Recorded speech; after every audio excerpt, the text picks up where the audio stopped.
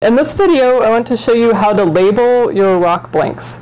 You'll want to put your sample name on rock blanks so that you don't get confused about what sample you are making a thin section out of.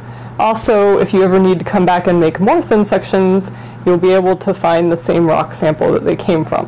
One of the easiest ways is to actually use liquid correction fluid and make a stripe of this on the side of the thin section that's opposite the side that you want to actually make the thin section of. So for this rock, this is our polished side, so I'm going to turn it upside down from there and then put a strip of whiteout or liquid correction fluid or anything white like that that will dry on the surface there, and then wait for it to dry.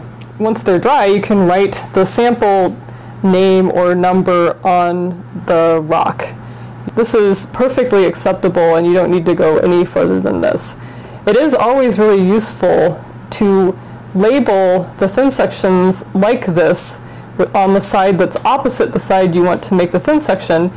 This additional step basically just requires you to take clear fingernail polish or some other finish and put a layer of fingernail polish on top of your label.